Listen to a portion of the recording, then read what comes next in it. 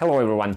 We infectious diseases specialists love to nag about other doctors not doing something right, how they either use the wrong antibiotics or they always forget to take blood cultures.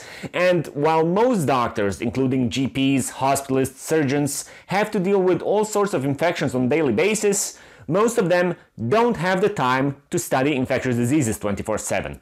So in this video I'm going to share 10 tips that are guaranteed to help physicians improve patient care and reduce the number of snarky comments from infectious diseases specialists. So number 1, azithromycin is not the first choice in the treatment of bacterial sinusitis and otitis media. I always proudly state how azithromycin was discovered right here in Croatia, and ever since it got introduced, it has remained one of the most popular antibiotics around. And what's not to like about this drug? It's highly effective against most respiratory pathogens, it penetrates very well into the respiratory mucosa and the lungs, it's very convenient because you take it once a day, it's safe, it's basically perfect.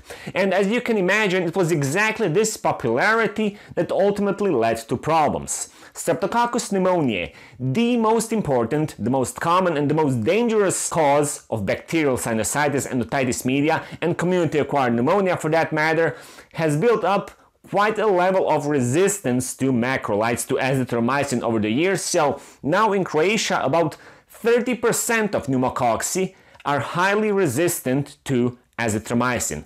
It's similar in the United States and many countries in Europe. I've personally seen adult patients with otitis media who were treated with azithromycin only to develop life-threatening complications like pneumococcal meningitis or subdural empyema. The countries that still have a low level of resistance of pneumococcus to macrolides are the countries where these drugs are used sparingly as a second or third option in the treatment of otitis media and sinusitis. Bottom line, please check your local guidelines, and I do mean local because depending on where you live, you cannot just blindly rely on American or British guidelines because, as you can see, resistance rates vary widely between different countries and even between different regions within the same country. As a general rule, beta-lactams, so penicillins like amoxicillin for example, are more reliable against pneumococcus than macrolides. This is because complete resistance to penicillin is still relatively uncommon, but partial resistance is on the rise. The way you circumvent this partial resistance is by increasing the dose of amoxicillin. So in most guidelines you will see that amoxicillin with or without clavulanic acid is first-line treatment for bacterial sinusitis or otitis media. Now, depending on the level of this partial resistance in a given area, in a given country, you might find that either normal dose of amoxicillin is recommended or high dose amoxicillin. Now, for people who are allergic to penicillin, can you at least use azithromycin as an alternative, as a second-line treatment? Well, again, this depends on the local resistance rates. If they are too high, you will have to use other classes of drugs. Tip number 2. Ciprofloxacin is no longer reliable as empiric treatment for UTIs. Much like azithromycin, the popularity of ciprofloxacin will ultimately render it useless. I still see that many doctors, entire hospitals even, just love this drug for whatever reason and they use it to treat everything. What is even worse, they often use very low doses, which is just perfect for promoting antimicrobial resistance.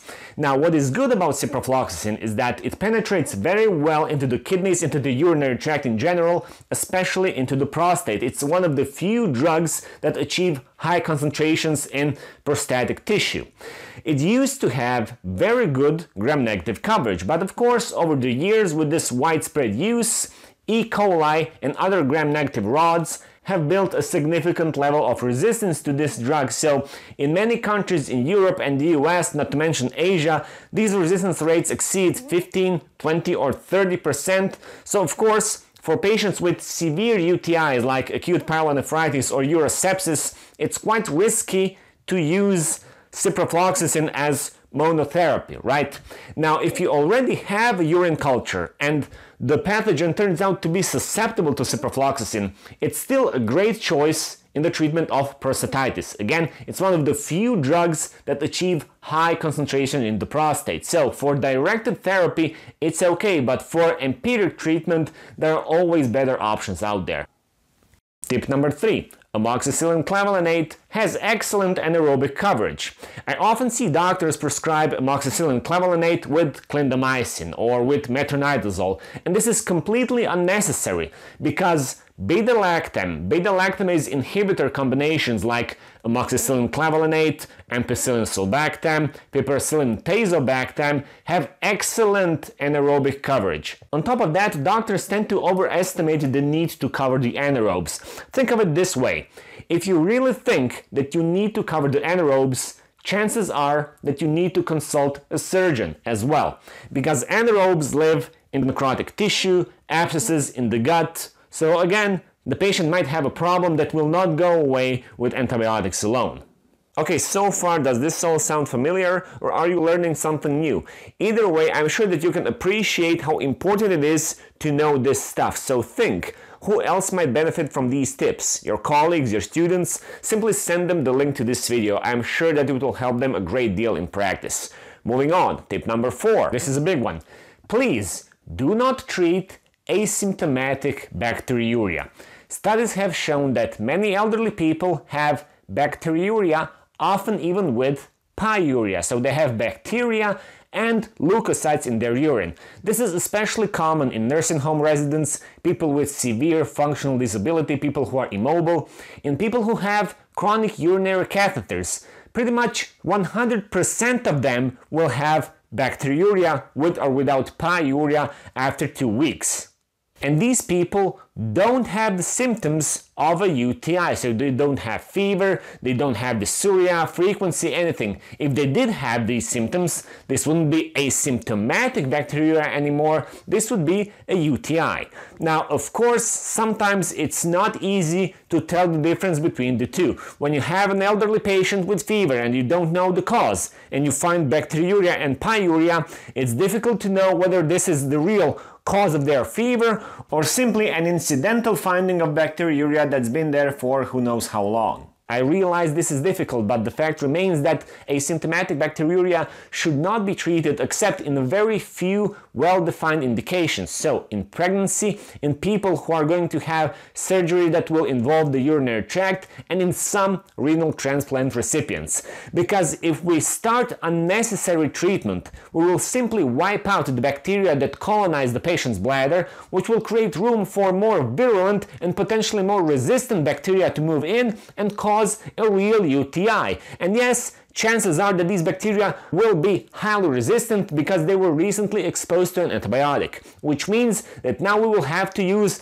broader spectrum antibiotic, which will expose our patients to potential side effects, drug interactions, not to mention Clostridium difficile associated diarrhea, a terrible, very difficult to treat condition that is potentially lethal, and the patients who are at high risk for Clostridium difficile diarrhea are the ones who are at risk of asymptomatic bacteriuria in the first place. So the elderly, people who are immobile, nursing home residents, people with urinary catheters. So please remember that not every bacteriuria is a UTI, not every bacteriuria requires treatment. Speaking of Clostridium difficile, tip number 5. Please remember that in every elderly patient with diarrhea, you have to suspect Clostridium difficile. This is especially relevant if they are institutionalized. So again, if they are nursing home residents, if they were hospitalized recently. By recently, I mean in the last couple of months. The same goes for exposure to antibiotics. If they've been exposed to antibiotics sometime in the last couple of months, this still increases the risk of Clostridium difficile diarrhea. So this increased risk lasts a very long time after the patient has already finished their course of antibiotics.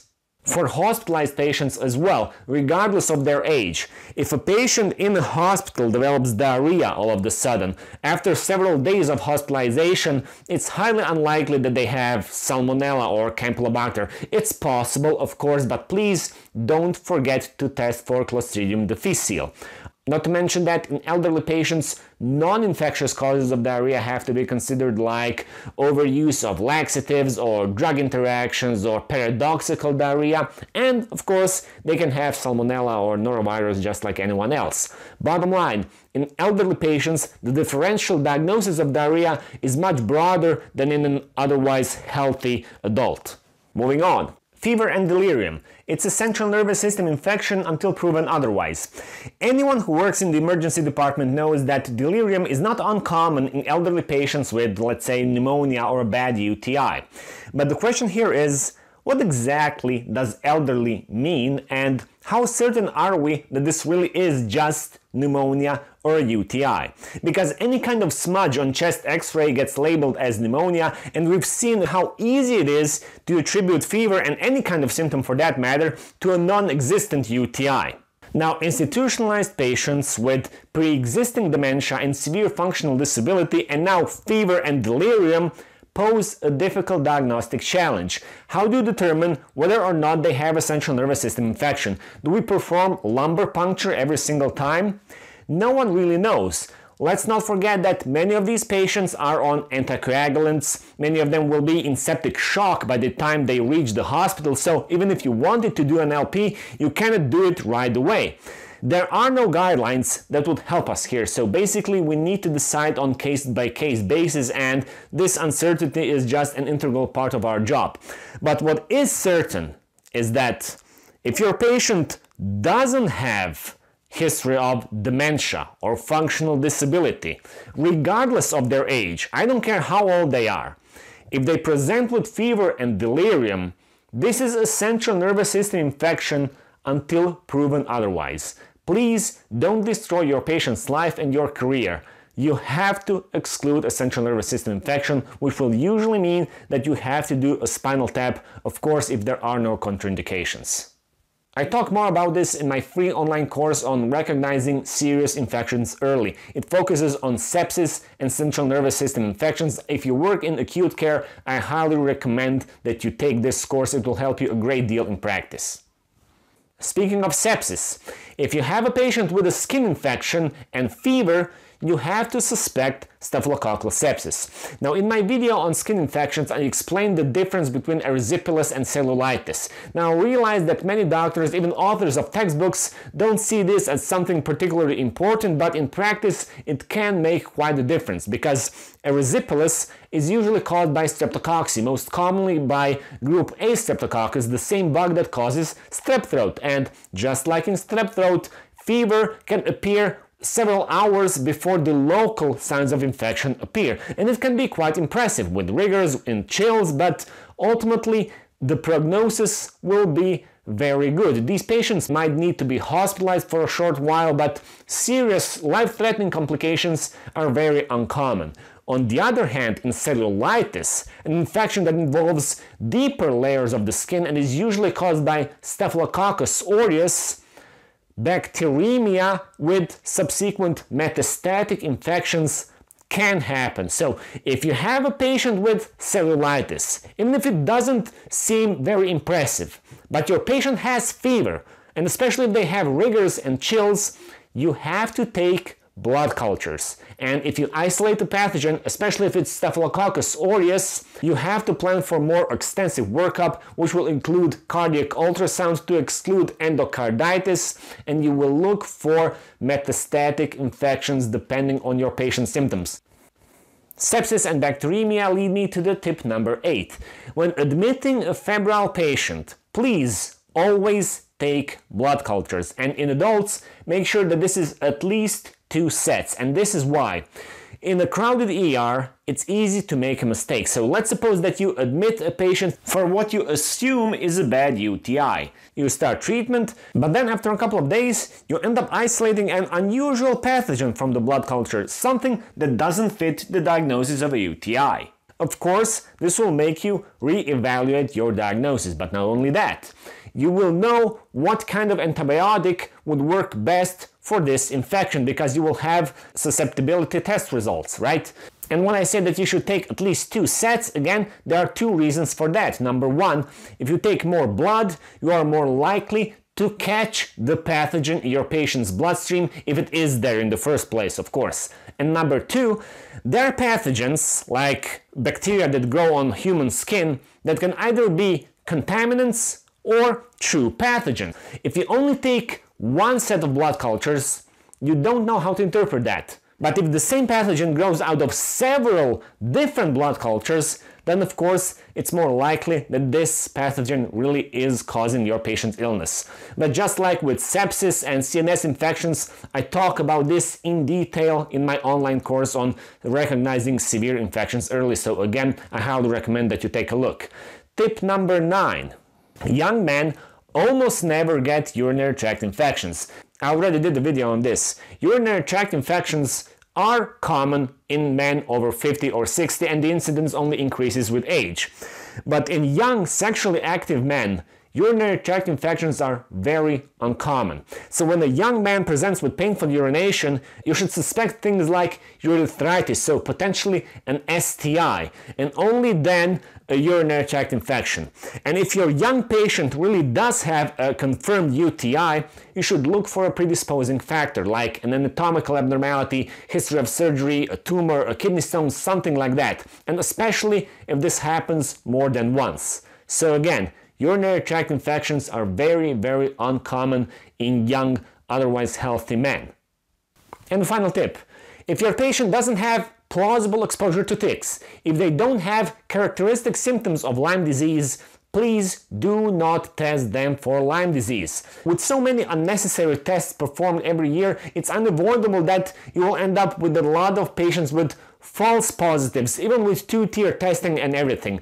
On top of that, we know from serologic studies that in highly endemic areas, there are many people with positive antibodies who don't have any symptoms of any disease, right? So, a positive test without the context of symptoms and plausible exposure does not mean anything. Not to mention that the antibodies can persist for months or even years after infection. So this is what happens.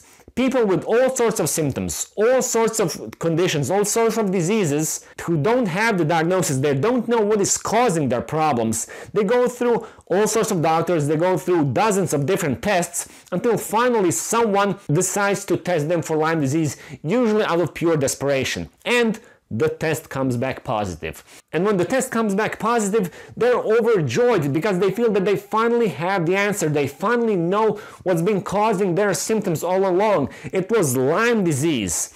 And more often than not, it doesn't have anything to do with Lyme disease. It's a false positive. And maybe it's a true positive. Maybe they did get infected with Borrelia burgdorferi who knows how many years ago, but it doesn't have anything to do with the symptoms that they're experiencing. So now it's very difficult to persuade this person that they should keep looking for the right diagnosis. Of course, this exposes them to unnecessary treatment of Lyme disease and all the potential side effects of antibiotics. So please, if you don't have very convincing characteristic symptoms of Lyme disease, do not order serology for your patients.